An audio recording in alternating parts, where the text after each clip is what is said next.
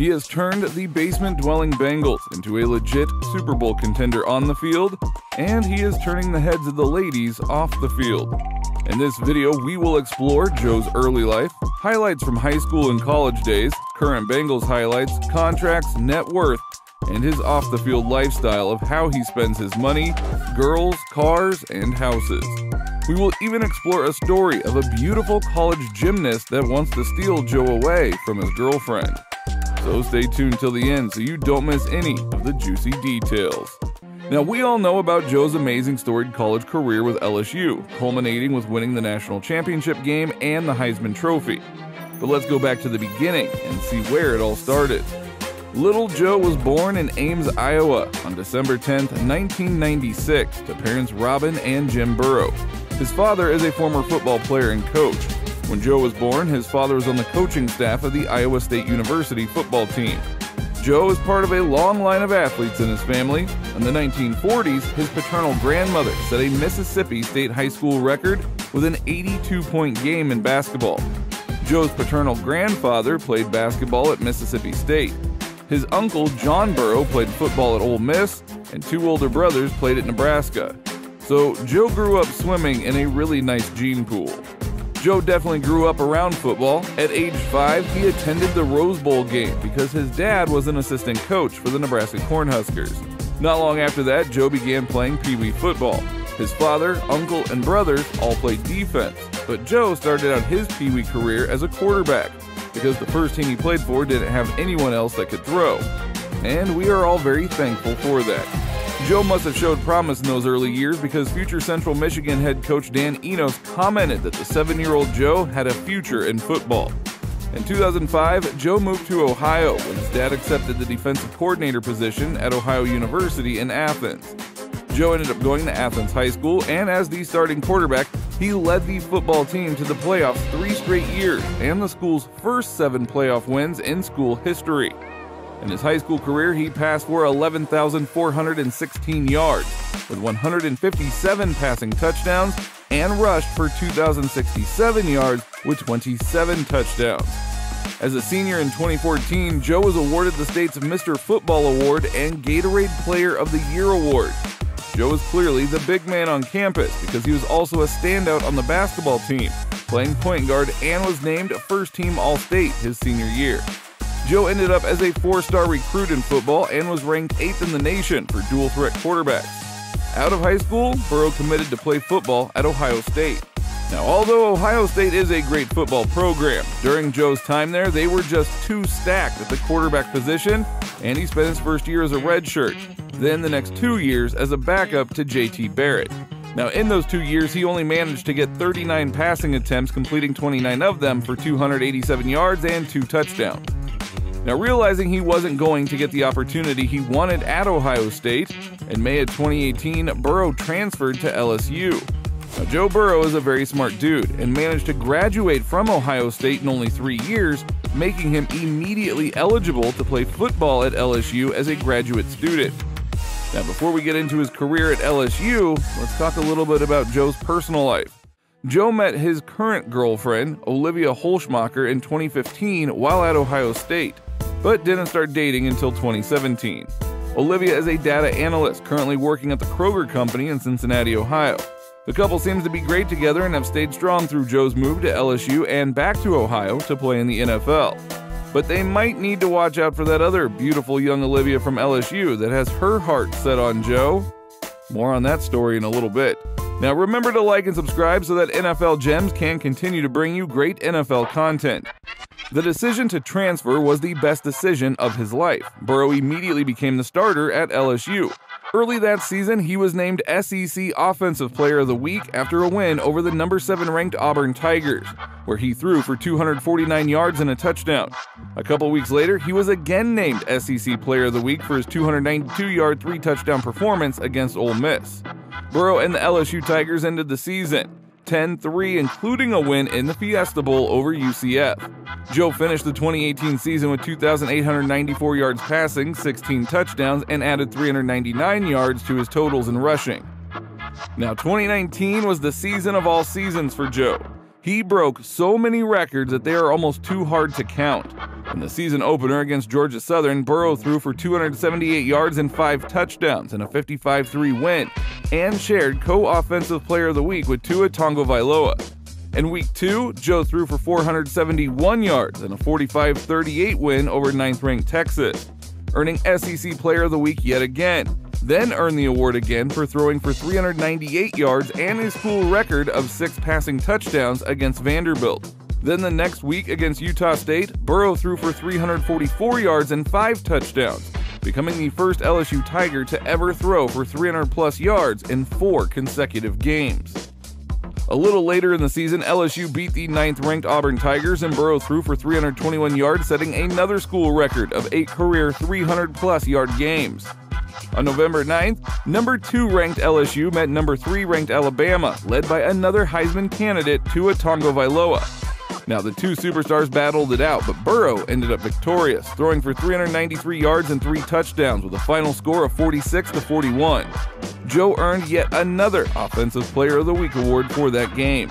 The following week against Ole Miss, Joe threw for 489 yards and 5 touchdowns and broke the LSU single-season passing yard record.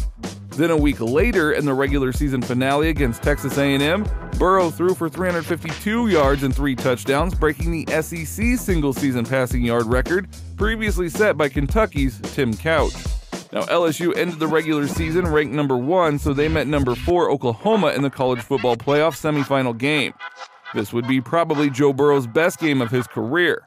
Joe threw for 7 touchdowns in just the first half with a total of 493 passing yards. Now, those are numbers that would be phenomenal for a full game, but absolutely unheard of for only one half. Very early in the second half, coaches felt Joe had done enough and took him out to let him rest up for the national championship game. Analysts have called that performance one of the greatest in college football history. In the national championship game, LSU easily defeated Clemson 42-25. Burrow threw for 463 yards and 5 touchdowns and ran for 1 other touchdown. He was named the game's offensive MVP and ended the season with 60 passing touchdowns, which broke the single-season FBS record previously set by Colt Brennan's at 58 in 2006. Now, the crown jewel of the season for Burrow was winning the Heisman Trophy. He earned 1,846 more votes than Jalen Hurst, the runner-up. It was the largest margin of victory in the history of the award, and Burrow received the greatest ever share of available points. Now, due to all of the previously mentioned accolades, Joe Burrow was the number 1 overall pick in the 2020 NFL Draft. Burrow and the Cincinnati Bengals agreed to a 4-year, $36.1 million rookie contract, which Joe signed on July 31st, 2020. Joe had finally made it, and now he would be able to get all the cars, houses, jewelry, and the girls that he wanted. So let's talk about the girls for a minute. As we already mentioned, Joe has a steady girlfriend, and they seem to be doing well. But there are many women out there that wouldn't mind getting a chance to spend some time with Joe. And one in particular is the very beautiful, young, and athletic Olivia Dunne. She is on the LSU gymnastics team and seems to be infatuated with Joe Burrow. Olivia became a millionaire at the age of 18 thanks to her huge social media following. She has over 6 million followers on TikTok and over 2 million on Instagram. But now Dunne has her sights set on Joey B. She recently posted a picture of her hugging a huge wall-mounted painting of Joe and then later posted a picture of the two of them at an LSU function together. All signs show that Joe and his girlfriend are still good, but if it ever doesn't work out, looks like he has a pretty good backup plan. Now, as far as the big mansions, fancy cars, and jewelry, that's not really Joe's style. After signing his rookie contract with the Bengals, Burrow stated that he planned to save all of his contract money and instead live through income received from endorsements. Joe hasn't yet bought that big mansion. He still lives with his parents in the house that he grew up in. The same house his parents bought in 2005 when they first moved to Athens, Ohio. Joe loves his hometown and loves his family and doesn't seem to be in such a rush to leave. Burrow does own a few cars, but nothing too crazy. He bought a glossy black all-electric Porsche Taycan, which has a price tag of $150,000, and it can generate power up to 460 kilowatts and 616 horsepower, and has a top track speed of 161 miles per hour and can go from 0 to 60 miles per hour in 3 seconds. Joe is also sponsored by Lordstown Motors, so he was gifted a fully customized Lordstown Endurance truck. Now, the truck customizations include Cincinnati Bengals orange colors. Burrow's jersey number 9 on the door, and slogan, Working Joe. Lastly, Joe has an Acura NSX. It is a hybrid electric vehicle with a 3.5-liter twin-turbocharged V6 engine and 3 electric motors, with a top speed of 190 miles per hour, and it runs about $156,000. So as you can see, it looks like Joe likes speed and has a thing for electric vehicles.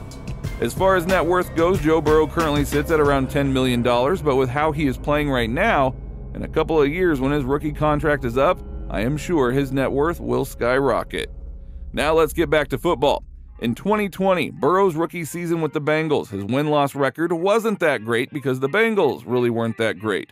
But Joe was about to change all of that. Burrow was the only rookie quarterback from his draft class to start on opening week. In week 2, Joe attempted 61 passes, completing 37 of them for 316 yards and 3 touchdowns, which broke the NFL record for most completions by a rookie quarterback in a single game. In week 4, Burrow earned his first career win and became the first rookie quarterback to throw for 300 or more yards in 3 straight games. Joe also completed more passes than any other player in NFL history during that first 8 games with 221 completions. But in week 11, Joe was hit low while attempting a pass and tore his ACL and MCL in his left knee, and was placed on injured reserve, which ended his rookie season.